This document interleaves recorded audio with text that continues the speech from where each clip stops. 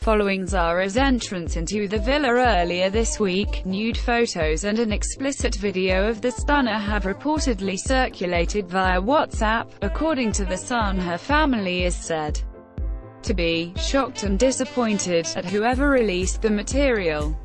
Zara is believed to have no idea the footage and pictures has leaked while she's filming the reality show. A source close to the family told Express.co.uk, "They are shocked and disappointed that anyone would breach her trust in this way." Zara's arrival in the villa caused a stir amongst the islanders earlier this week. The Essex-born beauty revealed she didn't just have good looks, as she said she works as a government aide. But the Love Island hopeful didn't tell her Whitehall bosses she was going on the reality ITV show, according to the publication. The model and policy advisor allegedly only told her employers she was taking a career break to go on the TV. The contestant has worked for Education Secretary Damien Hines for 8 months and previously worked with Michael Gove at the Environment Department. A government source told The Sun she said she was taking a career break to work on TV but did not give specific details.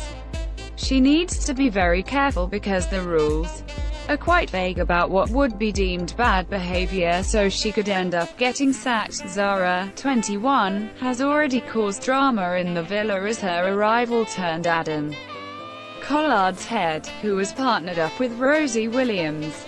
The two went on a date and Adam soon admitted he fancied the newbie.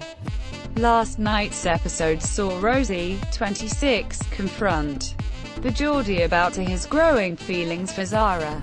Rosie became extremely emotional as she told Adam he had broken her heart, although it seemed the bombshell had finally had enough of Adam. It appears she isn't ready to give him up in tonight's installment. Rosie tries to win the hunk back by stripping off for a sexy photo shoot in the garden with fellow contestant Megan Hanson-Barton.